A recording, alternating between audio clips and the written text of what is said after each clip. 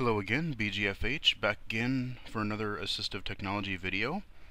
And to wrap up the whole Serotek suite of products here, I do want to touch on one of the features that I have been mentioning a little bit over the last few videos, and that is the System Access Remote Control feature. And remember again, this is a feature that you do need the full System Access Mobile Network, or SAMnet. You do need a SAMnet subscription to do it.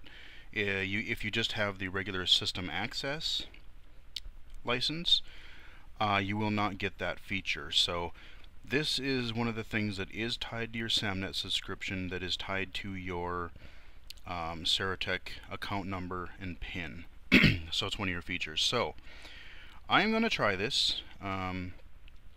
I'm using my desktop computer at home with the installed version of System Access, and I have a laptop here actually running Windows 8, so I will give you hopefully a peek at that as well, and also the remote control. So without further delay, let's get started.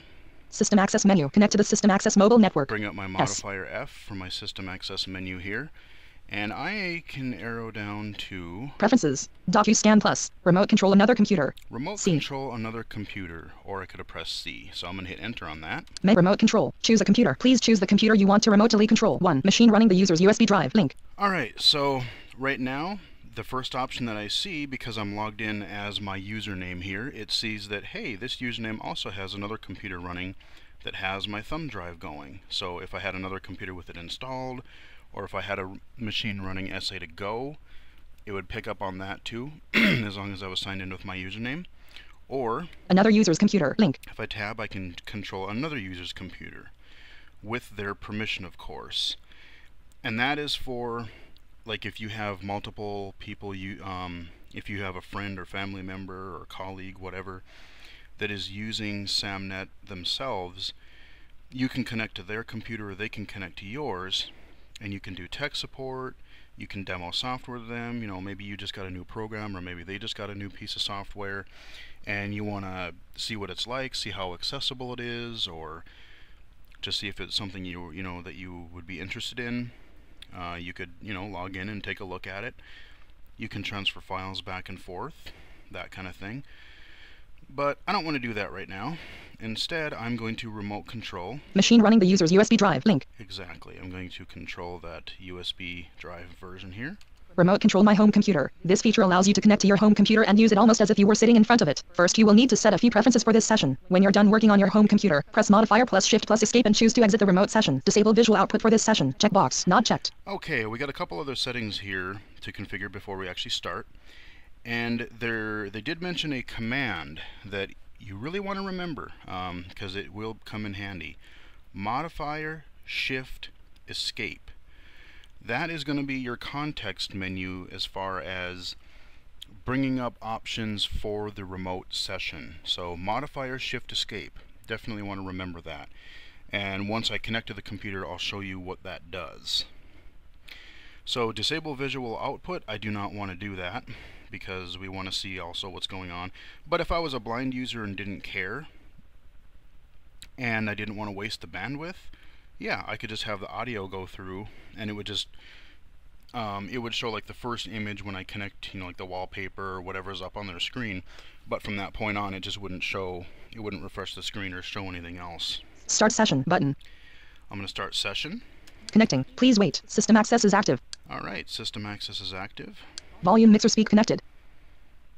Alrighty, so now we're controlling my Windows 8 laptop. And since my laptop is right beside me, just in case that it did use the, in case the speech was loud on it, I chose to turn the volume way down. But to prove to you that it is Windows 8, Start. Mail. 1. 20. It's not too late to save big. Hundreds of new markdowns. Hurry and get them while they last. Clearance. Hundreds of items. So what I did is I hit the Start menu key, and I'm not going to go hugely into Windows 8, but I had mentioned earlier, I think in a blog post or an earlier video, that Windows 8 is definitely going to be a bit of a change for people in some areas more than others. This is the new, there's no start menu. Instead you have this start screen with all these live tiles is what they call them. And the first one that I landed on was my mail icon, or my mail item in my start menu. And it gave me a little sneak peek at one of my newest messages, which just kind of happens to be some junk mail. Surprise, surprise. But if I arrow around, Internet Explorer. Internet Explorer. Store. 13. There's my App Store for Windows 8. Bing. Trending. Moment of silence. John Kerry. Alien-like skulls. And NRA statement. Bing. Holiday light. Play guitar. Play Guitar. That was an app that I haven't tried yet, but I downloaded from the App Store because I was sort of curious. Guitar tuner. Guitar Tuner, same thing. Haven't tried it yet, but looked cool. Travel. Budapest, Hungary. Budapest Editorial Hero 2x1. Some kind of travel app. SkyDrive. SkyDrive, this is kind of Microsoft's version of Dropbox. It's integrated right into Windows 8 now. Maps. Maps, pretty self-explanatory there. Calendar. 22. Saturday. Okay, calendar. People. Carlander. Penny Hargan. Tracy Wicken. Yolanda Gray. Stuart Holland. Okay, a bunch of people. So what it does is the people thing, it kind of combines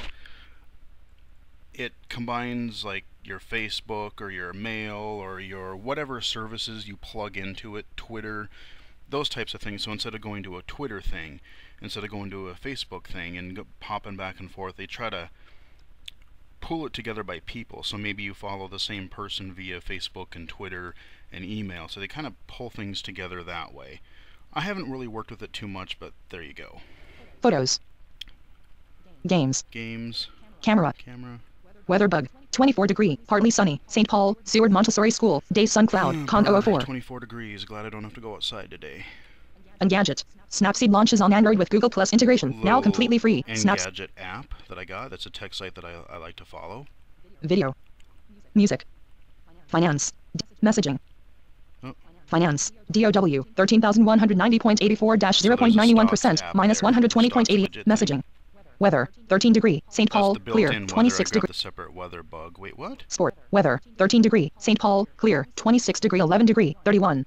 Okay, I'm not quite sure. It must be 20 some degrees, but I wasn't sure what that 13 was, so which one is right? Sports. Yahoo. Trevor Price. Rex Ryan might be too nice for his own good. News. Desktop. So Mail. that is a 1. quick overview of like the Windows 8 home screen, and that System Access is reading it just fine. Keep in mind, I'm still sitting at my desktop controlling my laptop just as I was sitting in front of it. So I could have this machine at home and I could be at work or vice versa, as long as the machine was on and I had this thumb drive running, or if I had an installed copy of System Access running with the home server thing enabled, I could access it. Pretty handy and actually pretty responsive. So I can do, like I said, I do the start menu. A lot of the old commands that you are familiar with in Windows XP and 7 do work. So I can hit Windows E.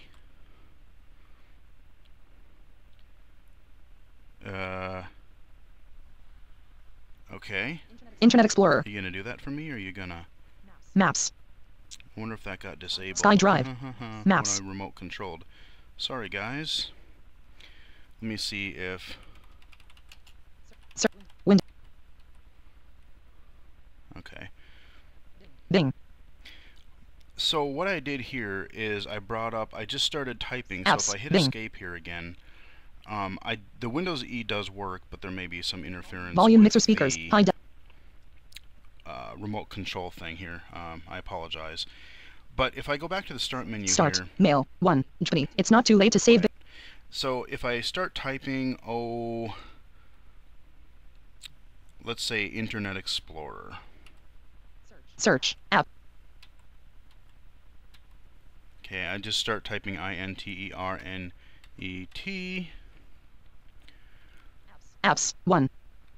Settings. 22. So it gives me a list of apps on the left, and then it gives me a list of categories on the right. And this is where it can be a little bit confusing, because Windows 7, the one thing that I liked about it was you could do a search And you didn't have to tell it really specifically what you wanted to search for. You could just tell it, search for whatever, and it would come up with files, programs, settings, control panel areas, whatever.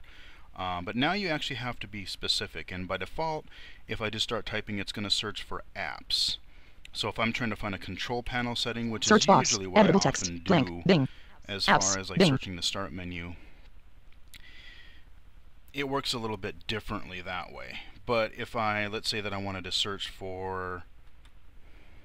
Search. Settings. Search box. Now Editable I'm text. searching for Blank. settings, so let's say that I wanted power management.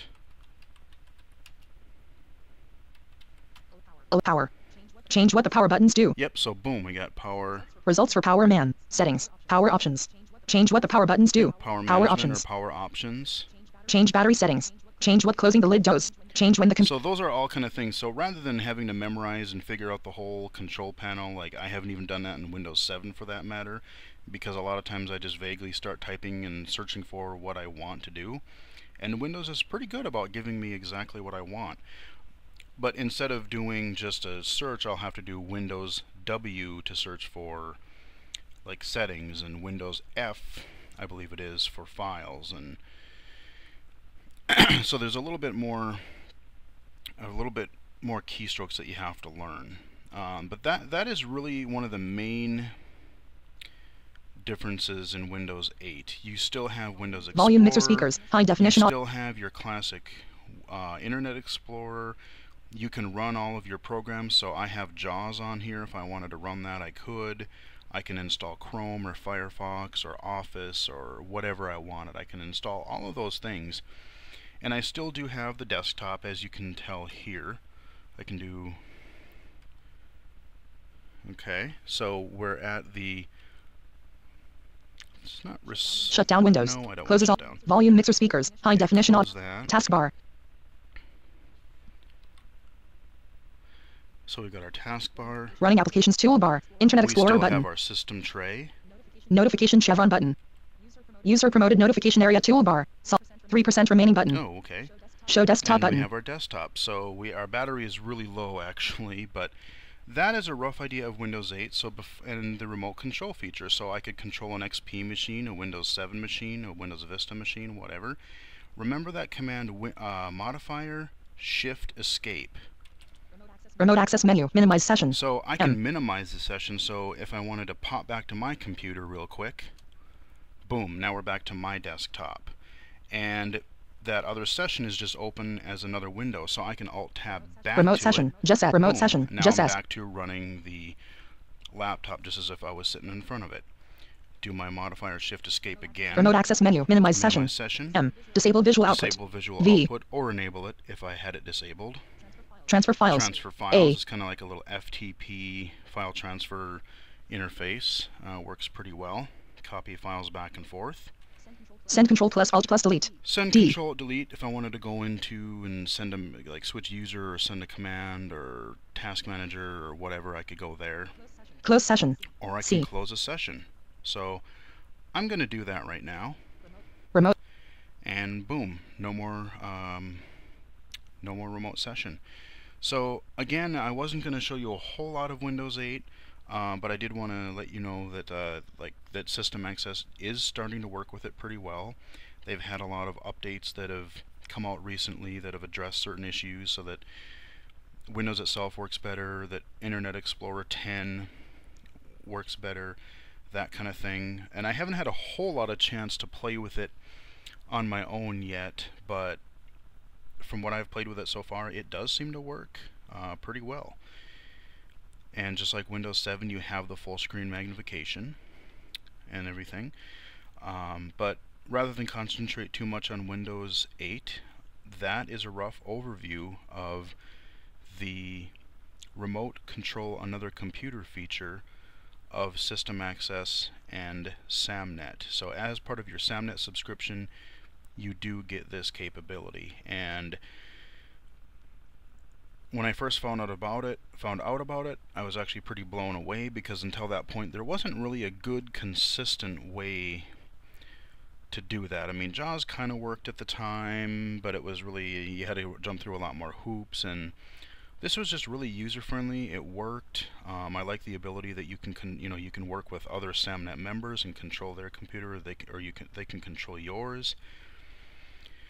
Or like I said, if I have my home media library going, or if I have my home server going, I can access my computer from work or across the country, whatever, get at files or look up something in a document, whatever.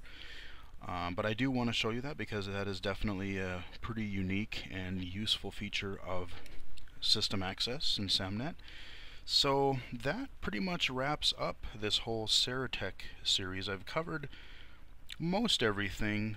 Some things I may not have gone into as much detail, and if you have questions or would like to see any kind of particular feature or something in more detail, let me know and I can see what I can do to help and do another video about that. But that should wrap up the system access and Serotek set of videos. Hope you found it useful, and I may try to do some other assistive technology videos in the future.